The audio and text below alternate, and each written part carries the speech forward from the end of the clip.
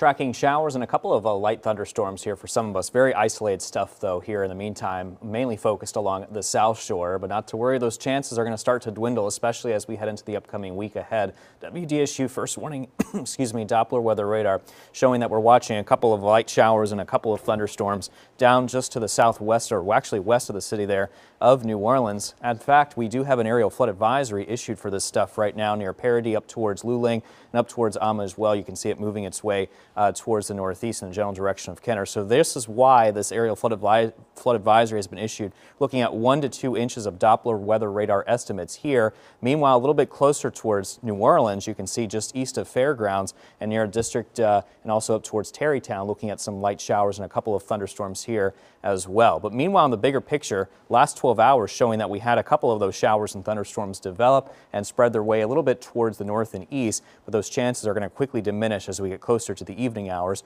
Regional view showing some of those scattered to isolated showers and thunderstorms. Bigger picture in the upper levels here again, showing that we have this trough here. We're just downstream looking at some upper level moisture that we're still tapping into, but this is going to change, though. We'll talk about that here shortly. I want to give you an update, though, on the tropics. This very small area of showers and thunderstorms, it's an area of disturbed weather expected to interact with a tropical wave as it moves its way towards the west. And the National Hurricane Center still giving this a 40% chance of tropical development over the next 7 days as it continues to make its way towards the west in the general direction of the Caribbean and also up towards the lesser and greater Antilles. So we'll have to watch this closely as this comes together. But for right now, no immediate threat, just something to monitor here.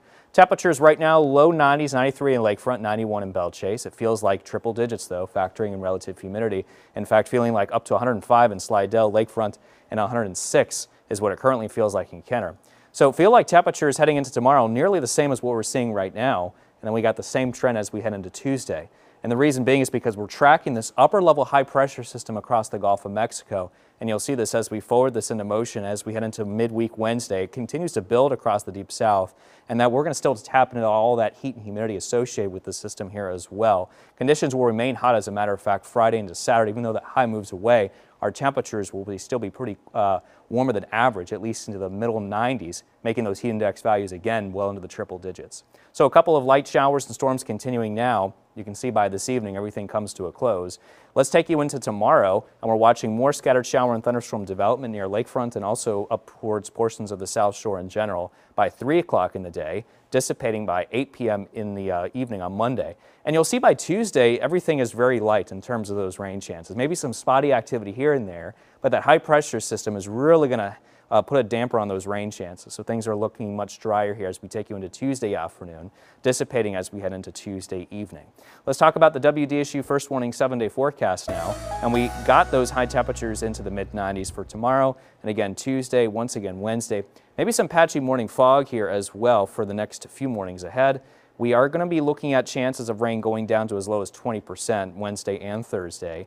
Highs reaching around 95 degrees for Friday through the weekend, with isolated to scattered chances of showers and thunderstorms. A week from now, as we head into Saturday and also into Sunday, our low temperatures mid to upper 70s.